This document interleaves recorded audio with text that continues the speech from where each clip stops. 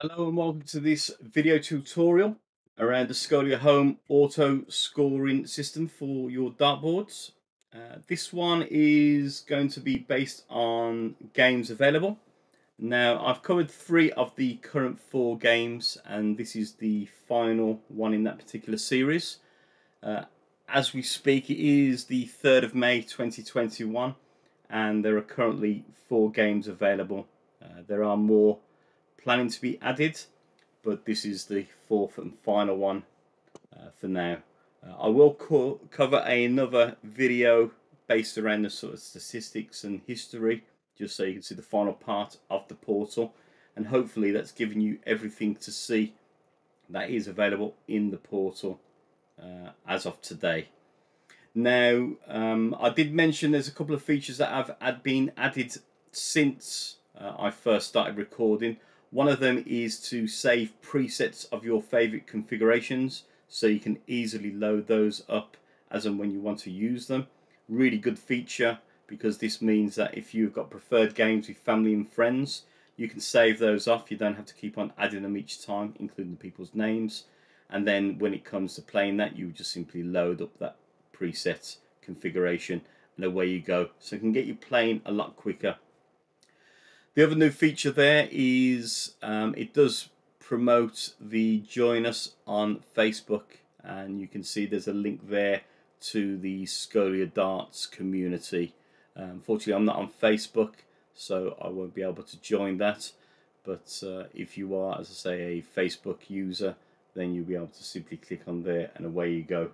There's a couple of little icons down here as well for Scolia Tech. So they've got their Instagram accounts, they've got some YouTube stuff, and they've also got Facebook. Finally, there is also a web shop, so you can go into the store there also. Got any ideas? Drop us a line. Great little feature. Clicking on there would pop up send the feedback window, and you can put in some feedback about the about Scolia or about the system, whatever you fancy. You can report any kind of bugs within the system, so they can obviously put that in their development cycle when they're maintaining the system to resolve. And then you got the feature requests, which is the nice bit for enhancing the portal. So I've put some enhancements in here as well, where I think it could add value to the system, and hopefully we'll see those added in a future release of the Scolia portal. One of those features that I've asked for is around the game that we're going to look at today. So if I click on local game, you can see the 4 game types that are currently available, and there are videos explaining a little bit about each of those in my darts playlists on my Museum Reviews channel. So please have a look at those and see what you think. Put some comments, subscribe, and all of that juicy stuff. But cricket. So cricket in Scolia is based on, I suppose, what we would call American or the US version of cricket. So when you go out and you buy dartboards and you've got the scoreboards on some of these cabinets, you'll see that it'll have some things like 20, 19, 18, maybe down to 15 and ball on there. And that's based around this particular game of cricket. It's a really fun and enjoyable game. I mentioned I've put in a feature request, but that is based on the UK version of cricket. So there was an old game of cricket years ago where you had to score, I think it was anything above 20 or 40, and that would be your number of runs you would make. And then the other person who was going to be the bowler, they would be aiming at the 25 or the bullseye. And if you had 10 men, if they hit the bullseye, that would take away 2 of your men and bring you down to 8. If they hit the 25, they would lose 1 man and take you down to 9. So the object of the game was to have 1 person to bowl, aiming at the 25 and the 50, reducing you by 1 or 2 each time until you were down to no men. And then the person who was batting would have to score above 40, but as I say, you can do it above 20, and any score above 40 would be the number of runs that you would get during that particular round. So if you had scored, I don't know, a treble 20, a 5 and a 1, that would score you 66. So minus the 40 would leave 26. So you would make 26 runs on that particular one. And the game would be a case of each person would have an innings each, or two, however you want to define it, and whoever scored the most runs at the end would be the winner. This game is different. So cricket here, you've got a couple of configuration options here. You've got the standard game and you've got the cutthroat game.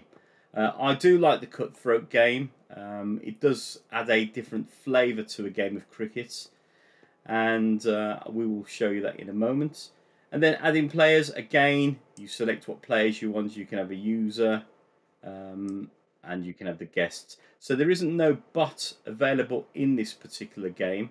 If I just jump on Bob's 27 and add a new player, again, you can have the bot in there. You can have the bot in around the clock, and you can have a bot in X01. But when it comes to cricket, this is only based on actual players. So I suppose a nice little feature would be to add the bot to play against as well. But at the moment, you would just simply play against another person. It usually works out quite well with 2 players, but you can have up to 4 players again in cricket. And again, usually when you want to have more players playing cricket, cutthroat usually works better in that scenario when you have, as I say, 3-4 players. But typically a game played amongst 2 people. And we'll look at the standard game of cricket. So if I click on start game, you can see here we have got the scoreboard for your 2 players, and it's a case of locking in a number in order to score points on that number. So if we take, for example, the 20, you are aiming at the 20, and if you hit the single segment, you would knock off. You would mark it off by 1. If you hit it twice, you would mark it 2, which will give you an X. And if you marked it a 3rd time, you would then get the circle around X, which would then lock in that number for your game. When you've locked in that number, each time you throw at that number, so as I say, the first 3 throws at that number locks you in. And if you score, as I say, if you score it as a single, you score it once. If you score it as a double, you score it twice. If you hit a treble, you hit it 3 times. So if I hit treble 20 at the first time of throwing, I've locked in that number because I've hit it 3 times. If I hit the single 23 times, again, I've locked in the number, but it took me 3 throws to do that. But if let's say if I've hit a treble 20, the first throw, and then I've hit a single 20, that's going to score me 20. And then if I hit a double 20, that will give me another 40. So I could potentially have scored 60 points on that first throw. If I got 180, so hit the treble 20 3 times, then obviously the first 3 points goes to locking in that number. So I would score 120 based on my next 2 throws.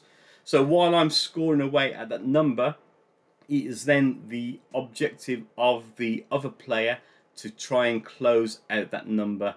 So I've locked in that number. That person then needs to close that number and prevent me from scoring. And to prevent me from scoring, they also have to hit that number 3 times. So a single 20 would denote hitting it once, a double 20 would denote hitting it twice, and a treble 20 would denote hitting it 3 times. So once they hit that number is no longer in play. So each time people throw, you take it in turns, and once you lock in a number, that number is only for you to score on. The other person hasn't got the ability to score on that number, and that's why it locks it out. And that means you have to hit it to stop the person from scoring. And the objective is with all of these 7 numbers, so your 15, 16, 17 through to 20, and then the 25 and the ball. So the 25 is 1, obviously the bullseye is 2. Once you've got all of those in play, they're all scoreable, and then once they're all been minused out, that is the end of the game. So let's say, for example, I have hit the 25, 20, 19 and 18, and I'm scoring healthily on those, and player 2 has got 15, 16 and 17. If I cancel out all of his numbers, but he scored more than me, the game would carry on until I've got more points than him, and then I'd win. Or if my number score is below him and he knocks out my numbers, then it's game over. So it's really whoever scores the highest. In the game of Cutthroat, it works differently because when you lock in that number, it's then putting the points on your player's score, and then that's how the scoring works, and you're trying to get a lower score than your opponent. Let's have a quick look at the standard scoring. So I'm going to throw a few arrows at the board. So you will see from the first throw I've hit the double 20, and that's marked it with an X. I'll aim for the 18, single 18, and you'll see a line. Terrible second throw, went straight into the 1, but the third throw hit single 18. So you will see from the board, there's my line to say I've hit 18 once, and there's my cross to say I've hit 20 twice. So a few more throws at the board, and you will see that with this particular throw, I've hit treble 17 twice. So straight away, it has locked that number in, and you can see I've got the circle around there. Usually when you're playing in the pubs, especially in America, if you'd hit the treble 17 straight away, they don't always put the cross in, they just do a circle as opposed to the lines in between. And that's usually a bit of bragging rights to show that you've been able to hit the treble 17 in one shot, just to make that live. Doesn't really matter, you can still put the cross in, but as I say, I have seen variations where people will just circle the number. So based on the scoring at the moment, we can see that when player 2 is going to start throwing again, if they aim at the 17 or the 20, they are going to start scoring points based on that number. We can see also down here, we've got the ability to change the score. So if the calibration has just gone off a little bit, you can click on the number and then you can change the score to be whichever the correct score was. So as I say, it does happen occasionally, but it's been very, very rare from my point of view. It's been a really good experience in terms of the scoring. So we can see single, double, treble, and then obviously all of the numbers associated with that. But no need to correct because it's been accurate. We can also see there are some metrics as well. So we can see 8 marks versus 4 marks. And that's really the number of times I've hit. So we can see there's 3 there, 1 there, and 1 there. So that's 8 marks in total, even though this one here was 1 shot. So it doesn't go 1 shot there. I think there's a double there and a single. So that was like, we managed to do this in 1, 2, 3, 4, 5. And then the marks around is obviously working how many times we've thrown it and how many times we've had some success for each throw. And then points per round will start happening each time you start hitting the numbers. So let's throw some more darts and see what happens. Okay, so I've took my remaining 2 throws at the board, and you can see I've hit the single 17 both times. So as I got the treble the first time, it's locked that number in for me. The second dart scored me 17 points. The third dart scored me 17 points. So that's why I've got a score of 34 here at the top at the moment. And it's also given me some points per round. So points per round is each time you have your 3 throws at the board. So I've obviously gone up the board, through at the board 3 times, well 9 times in total, but obviously 3 rounds there. And what it's done is it's calculated the 34 points and it's divided by the 3 rounds. So even though I didn't score any points on round 1 and 2, they still get accounted for, and that's why it's given me 11.33. It's also noticed that I have hit the board 10 times, so I've had 10 successful marks on the board. So again, it's gone 10 marks divided by the 3 throws, or the 3 rounds I've had, giving me a 3.33 marks per round.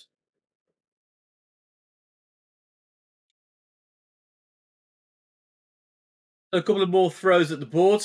And you'll see player two's gone up to 54, managed to hit the 20 as well, and the 16. So put that as a mark there. So it's changed how many marks per round, and my points per round has changed slightly. And then player one has through at the 20, so you can see there it's hit the 20. You can see it's a slightly different color because the grey ones are showing that the number is still in play, meaning that nobody owns or holds that number. However, we can see over here with the green that 20 is owned by player 2, but player 1 has hit it twice, and that's why it's in the yellow. So he just needs to get that one more time before it locks out.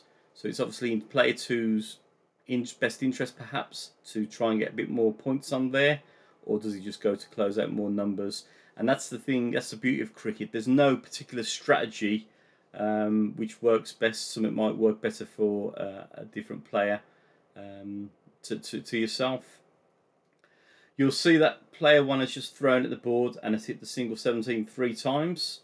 So this is why it has now circled it with a cross on there, and it's put it as black on this side, but also on this side, who player 2 obviously owned this one originally, but now this number has been cancelled out, so he's no longer in play.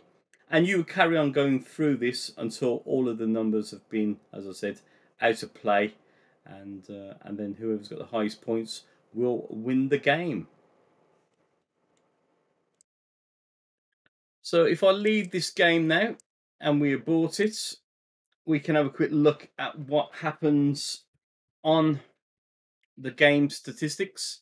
So similar to the XO1, you do get your coordinates mapped out here as well, which is all good, which is all cool. It doesn't do anything by clicking on these numbers though, unfortunately. It would be great if you had some stats there, but it is what it is. What it does support though is instead of looking at the coordinates, you can look at a heat map, so you can see obviously where there's been a bit of noise. So we can see here in particular player 1 has been hitting quite hard around this treble 19 mark. Not many throws obviously, but we can see a couple there, that's why the heat is there. And then the same here for player 2, we can see a little bit of noise here around the 17. Score history, so it just shows here each player and when they're scoring, so we can see from player 1 they haven't scored anything with their 5 throws, but with the 4 throws for player 2, we can see the first 2 didn't do anything, but then started to score from the third round, and we can see there's the 2 17s that got hit, and then there's the 20, and then that started to go up and would continue in that trend, hopefully, or as expectedly would go down. And then the number of marks, again, it's looking at it from a mark point of view to see how many times you've hit, and you can see here that the marks go with the number of throws and how many times you've hit your mark. And we can see there 12 scores for player 2 and 9 for player 1, but has had more throws at the board, so better stats showing for player 2. And then finally you've got some metrics there that show you about the cricket's stats, so how many throws they've had, how many points they've accumulated, how many points per round, how many marks, so how many times you've hit something successfully, how many marks per round that's based on, and then the most marks at a sector. And we can see here player 2 has had 5, and if we jump back into the coordinates, that is based on hitting the 17, and it looks like the treble 17 has been a 3, and these 2 make it as a 5. Whereas most marks on player 1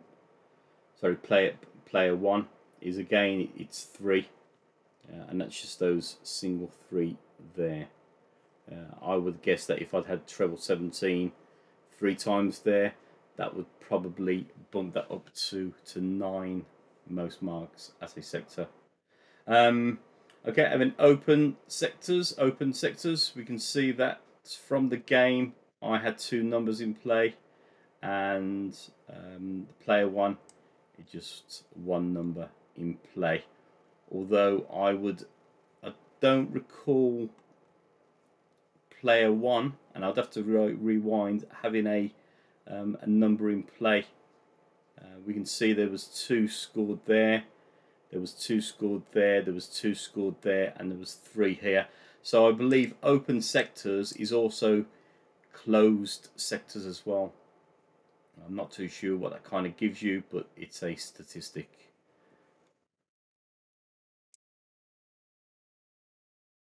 Right, I've just kicked up a 3-player game on standard cricket just to see how the scoring works there.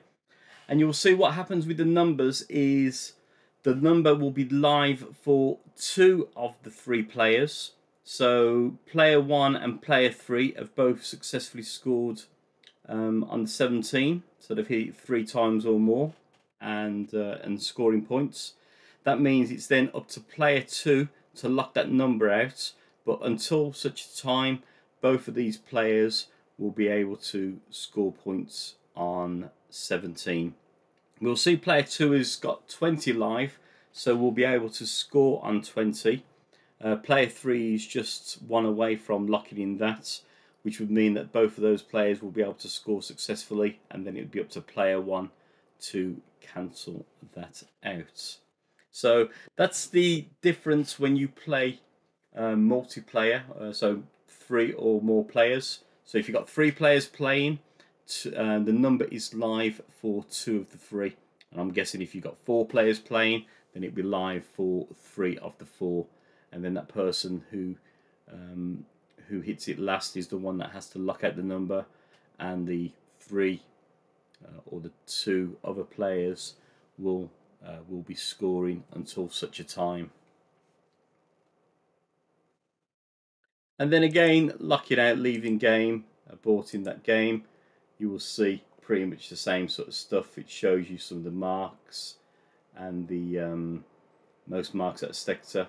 You'll see there that hitting that 17 a few times has obviously scored a few points there, hence the 12 marks. You can see there's 9 there, 10, 11, 12. Right, I'm going to finally kick off the cutthroat just so you can see how that works. So selecting a new game, we're going to change that to cutthroat. We'll do it as a 2-player game so you can see how that works first of all, and I'm going to throw a few darts at the board just so you can see how the scoring starts to happen, rather than just go through the video and spend lots of your precious minutes watching me throw at the board.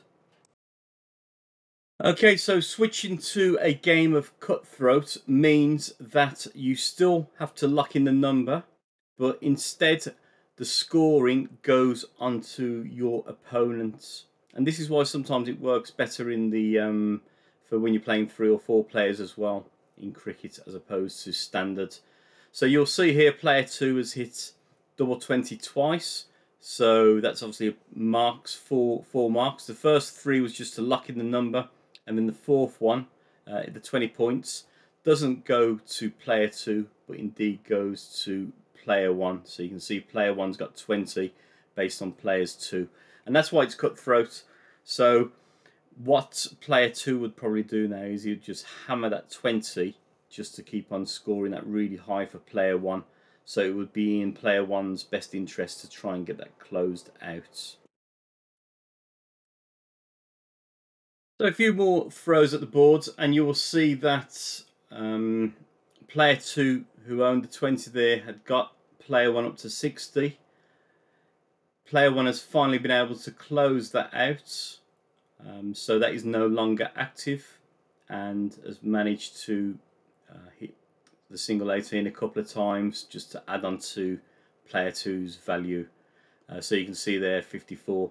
So as I said, the whole objective is to have a lower amount of points as opposed to a higher amount of points in cutthroat. Now I'm just going to jump out of this game as well, and I'm going to show you how it looks like when you play Cutthroat with 3 players.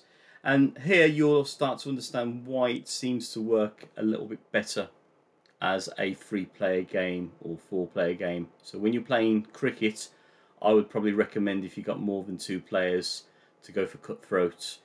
Otherwise 2 players standard is adequate. You can play both, but and as you've seen, the configuration allows you that, but here's the reason right now. So this 3-player game of cricket, Cutthroat, means that we've got 3 players all taking it in turns at the board.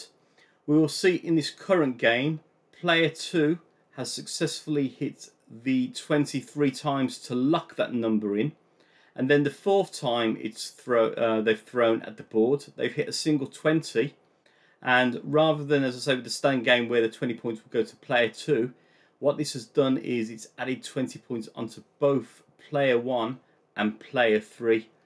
And that is one of the reasons why this works better, because as you say now, each time they score, it's going to be adding it onto both of those players.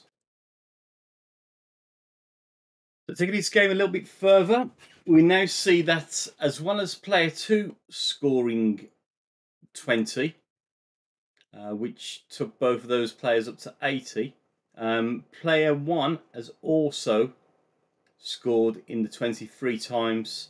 So by player 1 doing that, they're also in play on the 20. Player 2 then had a throw, and you can see here player 2 has thrown straight away at the 20. That no longer adds on to player 1's score, but it still carries on with player 3. So we can see that the 20 has been added on to player 3. So the game has gone back round to player 1. So after player 2 had finished and hit the single 20, it put player 3 onto 120. But now player 1 is on the board. They've thrown us 20, and that also has added to player 320. So what is actually happening is when you lock in a number, the first 2 players will lock in that number, and the 3rd person will not score anything on that number, but obviously have to close it out to stop the other 2 from further adding damage. So that's what Cutthroat does. So you lock in the number, but instead of the points being added to your score, it's added to your opponent's score. So as mentioned, in this, player 1 and player 3 have had a bit of a beating on the 20, and player 1 quickly got in on the 20, so stopped player 2 from scoring against him, but player 2 could still carry on scoring against player 3, and in turn player 1 could also score against player 3. So hopefully that gives you a bit of an understanding why I feel Cutthroat is a better game for 3 or more players as opposed to playing standard. It does give you, as I said, a better gaming experience, and the fact is that people can gang up on those numbers, and you are getting penalised for each number that a person is successful with. So unlike the standard cricket, that wouldn't be the case. And then finally, leaving that game, aborting the game, you get the same statistics, but of course it's just showing you for 3 people as opposed to 2. I hope that gives you a good understanding of cricket in the Scolia home. Hopefully, as mentioned, there'll be more games popping along here which I can review and do a tutorial to, but that's what you've got for now.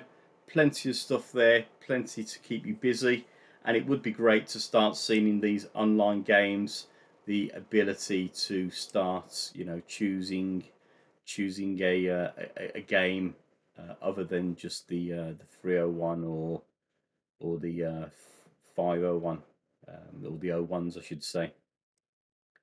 Right, thank you for watching. My final video in the console series, we will be looking at the statistics and the history, just to give you a bit of a look of what that feels like and what that's all about. So thank you for watching again, and see you on the next video.